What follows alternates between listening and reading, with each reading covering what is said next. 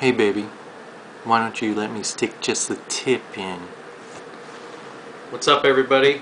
Coming at you with a new segment I like to call Just the Tips.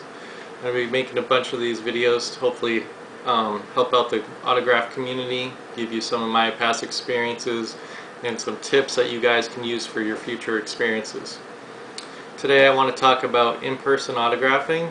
Mostly when you go somewhere, it's not an actual signing, but you're trying to get an autograph, like at a baseball stadium or a hotel, something along those lines. Some of the tips I want to give you is, well, the first one is do your research. If you're going to a baseball stadium that you've never been before, or a football stadium, go on YouTube, Google that stadium, Google and see if you can find some videos of where players are signing. This will give you an idea of where some players sign, if some players only sign on certain spots of the stadium, or there might be some places along the stadium that are really good for autographs. So this will give you an idea before you even go where you should stand and what you can expect. I know that before every series for the Rays that I go to, I usually just type in the team that's going to be there and see if any of the players have ever signed at that stadium.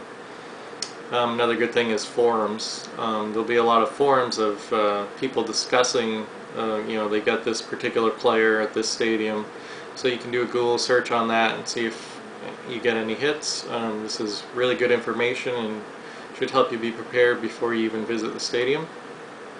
Another tip is to know the player's signing habit. For example, you have to know what the player signs and what he doesn't sign. Albert Pujols is a good example. You're never going to get a bat or a jersey signed by him in person other than paying for it.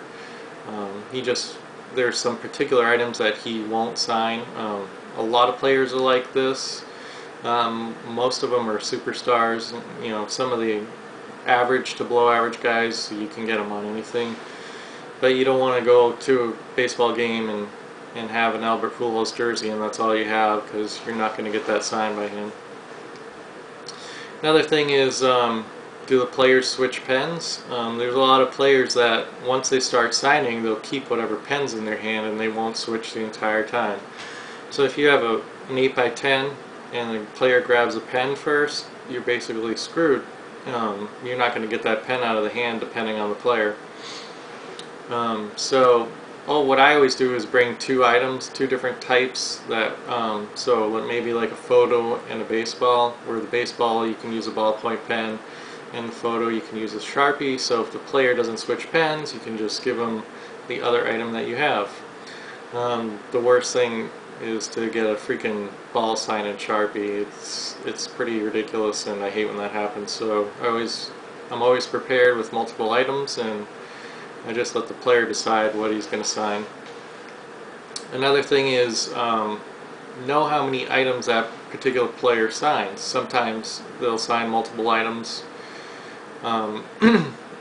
Usually the superstars only sign one item, but you never know. There are players that are really nice and will sign multiple items.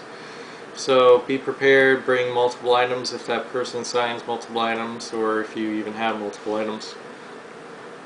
Another thing that I've always found that was helpful is to be creative to get that player's attention.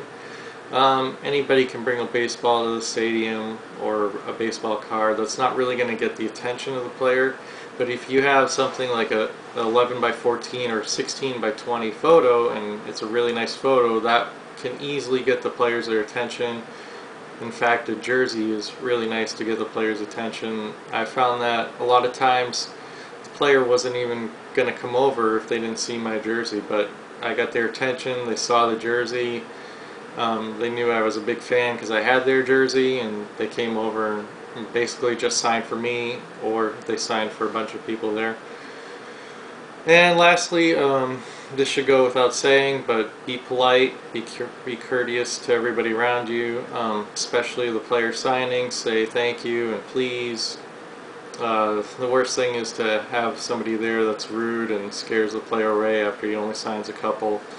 I can't tell you how many times that I've been at an autograph event where people are pushing and the player was going to sign all day, but people started pushing and it got rowdy, so the player had to stop signing, or somebody in the crowd yells out, "Stop pushing!" And then the player hears that and he decides to stop signing. One of the most annoying things when somebody comes over and you're that close to getting them to sign, but people around you ruin it for you and you don't get them. So these are just the tips I have for you. You can follow them or you don't have to follow them. That's up to you. But hopefully you will follow them and you'll reap the benefits of it. Alright guys, peace out.